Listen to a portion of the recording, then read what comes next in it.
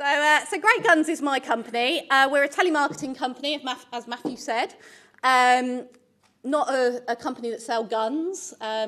We got a huge amount of hits on our site from Afghanistan and places like that. It's a real pain because they don't buy telemarketing and we can't flog them arms.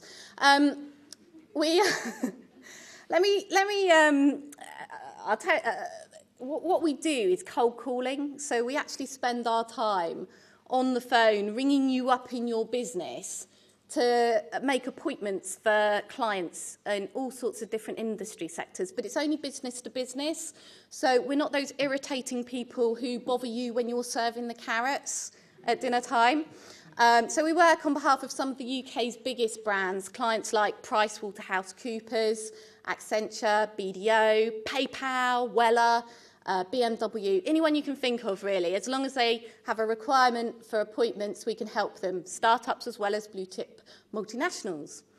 So how did I get it started? Let me tell you a bit about my academic background, because that'll take about a second. I went to an ordinary school. I'm blind now, but I wasn't blind then, and I studied GCSEs. I was naff at school, absolutely awful. I found school very unentertaining, which is why I'm such a big fan of what, this Alan Sugar thing on the telly at the moment, apprenticeships, because the workplace for me is an incredible place. School was the most incredibly boring place. I only found subjects good when there was a charismatic teacher. So my favourite subject at school was drama, which I got a GCSE in. Unfortunately, I failed in all the other 9. I then went to college, couldn't think of anything to do there really, so did some retakes. And then I started off on a YTS placement, an apprenticeship. And I think this has been a lesson to me actually, because I worked for an entrepreneur, and he was just the most incredible person to work alongside, and I really appreciated being his apprentice. He was on his 3rd successful business. The other 2 he'd already sold off to Thompson Publishers. And I had the opportunity to start as an office junior for him. The unfortunate thing is my spelling was terrible, so that didn't last that long before he said, "Hey, I've heard you answer the phone. You sound pretty good. How do you fancy a go at making some calls?" So, and do you know what? The minute I picked up the telephone, I thought, this job is incredible. Who likes cold calling? So, you see, it's a niche thing. Not many people like doing it. And I worked there doing that for a while, and then he said, "Go and do it in America for us. We want to launch our business over in America." So I went and worked in Chicago. And then I got back and I thought, do you know what? And it's probably in a similar position to 25% of you here. I want to do it for myself. So I went to see that boss who'd become a great friend and said, "Dave, I've loved working for you, but this is what I want to do." And he said, "Do you know what? I absolutely think you can do that. And I'll tell you what would be your first client." I then did a horrible thing. I went to see the bank manager. Don't lose heart. They were mean then, they're mean now. Nothing's changed. In fact, they're probably meaner now. But he did give me a bit of advice when he said no. He said, "Go and see the Prince's Trust," and I did that. And, if you're under 25, consider that as an option. And then I started the company in my flat in amazing Stoke. You've been. But I started there. So to bring you up to date now, we've got 6 branch offices. We turn over around about £3 million. We employ about 130 telemarketers across the UK. And I do love it. It's fun. I love it. I love the people I work with.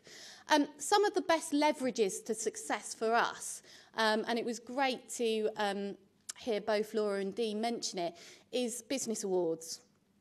And winning business awards. If you're a startup, if you're in the middle of your business, wherever you are, enter business awards. It's free of charge, right? Not ever so many people go in for them. That's supposed to be a trade secret, but it's the truth. So you stand a better than average chance of winning. And the publicity is incredible. The message that it sends out is great because your competitors generally aren't winning awards. So, you're already better than they are in, people's eyes. Your staff love it. The dinners are great. We've had loads of free dinners on business awards. In fact, it paid for one Christmas party one year. So you get all of that. And plus, prospects read the papers. We get loads of inquiries from people who read about business success. So if you're not in business awards, go in for it. One that we won was Women Mean Business. I think they've renamed it Mean Women in Business after I won. But we were in just about most tabloids afterwards. One of the funniest pieces of coverage that we got and one of the best bits of brand leverage that we got was the Institute of Directors publish a magazine called The Director. Do you know it? And they have a slot in it called Entrepreneur of the Month. And the month before it was me, it was Dyson.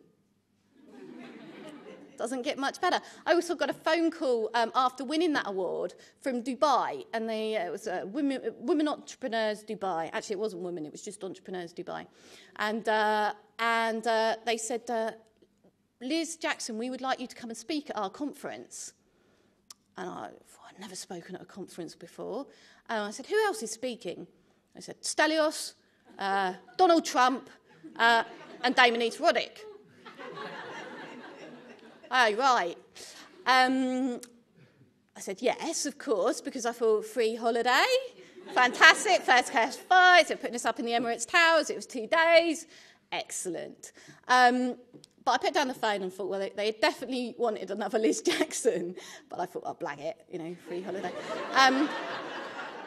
But I said to my PA, get on the internet, find out which Liz Jackson they meant to book, just so I know who I'm supposed to be on the day. And we couldn't find another Liz Jackson, but we did find out that I'm one of the ladies that Jack the Ripper murdered. Just want to leave you with a few pieces of advice before I finish. Don't be a nearly man or woman. I don't know if anyone heard of a nearly man or woman. I'll tell you what a nearly man or woman is, and if you sit next to one today, I'm sorry for you, because they are the people who will bore you stupid with all the things they nearly did in their lives. Do you know what? We almost sailed around the world last year. Really? How interesting. It's not, is it? It's one of my favourite books of all time is Losing My Virginity by, not that kind of book, by Richard Branson. And it's his failures. I love reading about the balloon that crashed. It's the failures that are the most interesting parts of his story in some facts. So, don't be a nearly man or woman. We only live for about 80 years on this planet. Ladies, we live longer than the men. Hurrah. Make every single day count. It's better to love and lose than never to have loved at all. Pull your finger out and get on with it. It's a better story to tell on your deathbed. A bit gloomy. My second piece of advice is whatever you do, do not rely on luck. There isn't such a thing as luck. I'll tell you what luck is. Luck is where hard work meets opportunity. If you work hard, the opportunities will come.